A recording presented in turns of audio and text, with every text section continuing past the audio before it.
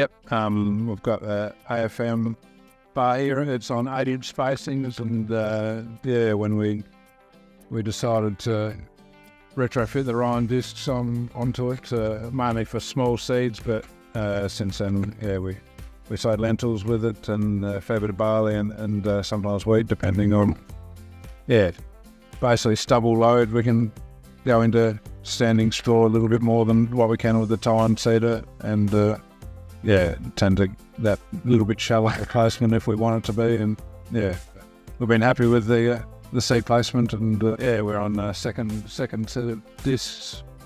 Yeah, they went about 6 years, so yeah.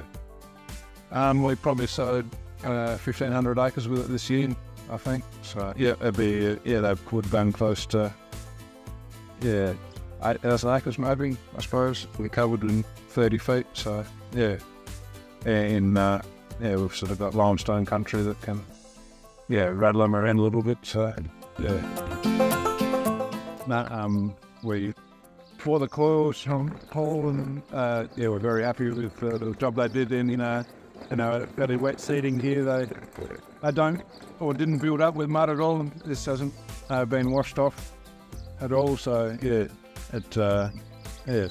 we are very happy with the job they did with conditions, and especially we think they'll be good in dry sowing conditions as well, leaving a bit of packing around the seed, but leaving a bit of loose stuff around the top of the seed rows. So yes, this is a crop of beast barley sown early June, and very good establishment, and very happy with the result.